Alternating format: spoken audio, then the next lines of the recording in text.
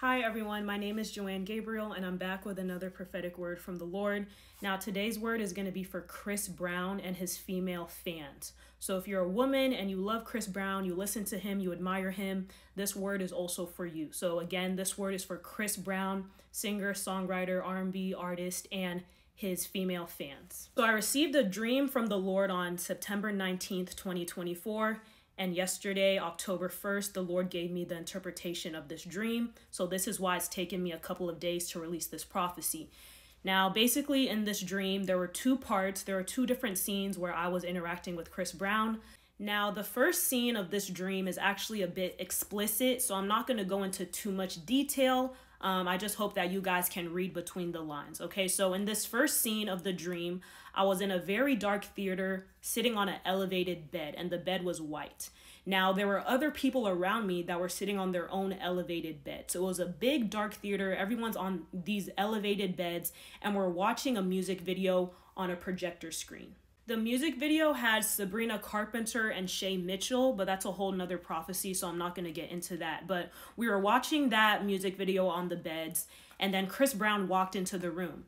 Now, when he walked into the room, he walked directly to me, started flirting with me, talking to me, spitting game. And I felt very special because I'm like, okay, like Chris Brown is coming to talk to me. Now, the flirting continues, and then Chris Brown ends up getting in my elevated bed. So we're now cuddling in the bed, watching this music video, and his hand starts, traveling to a certain part of my body that it shouldn't have, okay? So he's doing, what he's doing to me, and as he's doing this, I end up calling him by the wrong name. So I ended up calling him Eric, and when I called him Eric, he pushed me away and got very, very mad and offended. So then he went on to say, I'm Chris Brown. Do you know who I am? Like, what do you mean, Eric? Like, what do you mean by that? Like, he just got very mad that I called him by the wrong name. And at that point, I started getting scared because I was like, okay, I don't want this man yelling at me. So I ended up trying to play it off. So I was like, oh, I didn't mean it. I called you CJ. I called you CB. Like, I just made up something so he could calm down, basically. So that was the end of the first scene of the dream. And I went to the Lord about it because obviously, some interesting things happened and I've never dreamed about Chris Brown before. So when I went to the Lord, this is what he told me. The Lord says, Chris Brown feels entitled to have sexual relations with any woman he chooses. If they choose not to stroke his ego or entertain his advances, he gets very angry and aggressive. Now, if you remember the early part of this scene, right? Chris Brown came directly towards me. He was flirting with me, chatting me up, spitting game, and I felt very, very special. So the Holy Spirit revealed to me that this was the effects of love bombing. So the Holy Spirit revealed to me that Chris Brown uses love bombing to reel women into his grasp. Then the Lord went on to say that Chris Brown is a womanizer and he abuses his fame, power, and status against women. So whether you like Chris Brown or not, there's no denying that he's one of the greatest entertainers of this generation. He's very talented. A lot of people love him. His music is good, in the worldly sense, right? But the Lord revealed to me that his fame, power, influence, he uses that to abuse women. Now, that's the interpretation and the word the Lord gave me from scene 1 of this dream concerning Chris Brown. So let's get into scene 2. So in this second scene, I was walking into a very large tennis court area. It was gated as well. So as I was walking into this tennis court area, I realized that there was no net in the middle and there was a bunch of people there, specifically women. So yeah, this gated tennis area was packed with women. There were a few men, but mostly women. And I ended up making my way through the crowd to get to the front. The closer I get to the front, I realize there's a stage. And on the stage is Chris Brown and dance choreographer Nicole Kirkland. So I ended up making it to the front of the crowd and I'm right at the stage. So on the stage is Chris Brown and Nicole Kirkland, but there are also a few, background dancers. So I end up yelling to one of the background dancers and I asked her, what's going on? What is this? And she ends up telling me that this is basically an audition for Chris Brown's new music video. Now, if you're not familiar with the dance space, choreographers and things like that, Nicole Kirkland is actually a very popular choreographer out in LA, and she occasionally choreographs to Chris Brown's songs. Now, on a few occasions, Chris Brown has actually popped up at her classes, right? So Nicole would be teaching her choreography to a Chris Brown song, and sometimes Chris Brown will just pop up and just, watch the class, talk to the dancers, and interact with people. Now, this is very common in the dance space. It's just a way for artists to just say, I appreciate you, I see you, I love your work, and, basically encourage choreographers, right? So this is not anything to be alarmed about, but it was very interesting because, I know that Nicole Kirkland has interacted with Chris Brown. So when I saw her in the dream, it wasn't surprising. Now, I used to dance when I was young, and I also danced in college. So this is why I was able to recognize that it was Nicole Kirkland, because before I got saved in my free time, I used to watch a lot of, dancing choreography videos. So with that being said, going back to the dream, I asked one of the background dancers what's going on, and she ends up saying that this is an audition to learn some new choreo for Chris Brown's new music video. Okay, so I end up standing in the crowd, getting ready to learn the choreo. But right when I'm about to start learning the moves, I look down and realize I don't have any socks on my feet.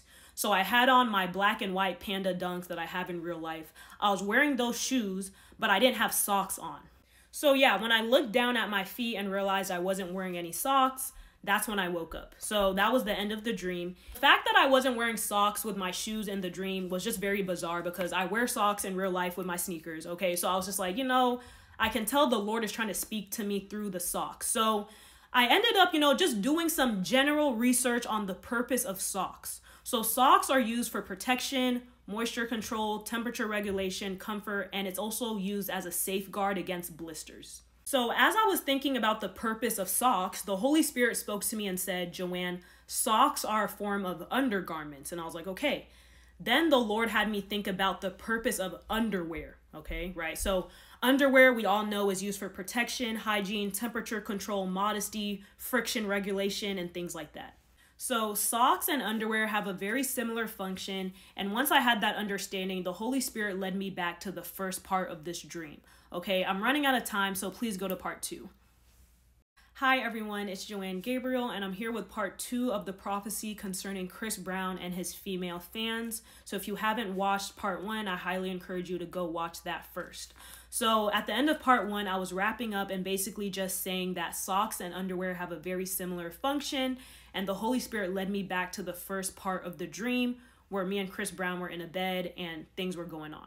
So to connect the two scenes of this dream, the Holy Spirit led me to Jeremiah 14, verse 10. And it says, "This is what the Lord says about this people. They greatly love to wander. They do not restrain their feet. So the Lord does not accept them. He will now remember their wickedness and punish them for their sins." Now, in this verse where it says these people and they, the Holy Spirit revealed to me that the Lord is actually talking about women that don't wear socks. In other words, women that don't wear undergarments. So basically in this dream, the Lord was putting me in the position and in the shoes of women that love Chris Brown, admire him, and also have a desire to dance for him. So when I got this understanding, the Lord spoke to me and said this: "Many women love to wonder at Chris Brown. They idolize him and love his attention. These women do not restrain or protect themselves when they are around him." So the Lord is basically saying that there are some women, especially in the dance choreography space, that throw themselves at Chris Brown, knowing his history and knowing his patterns of abuse, okay?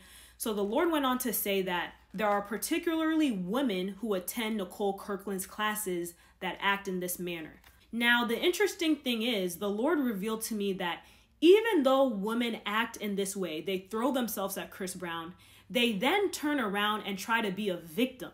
And this is actually angering the Lord. The Lord is not pleased with this type of behavior. So this is a word of the Lord to women that are acting like victims, even though you intentionally are putting yourself in spaces with Chris Brown, trying to get his attention. This is the word of the Lord concerning you.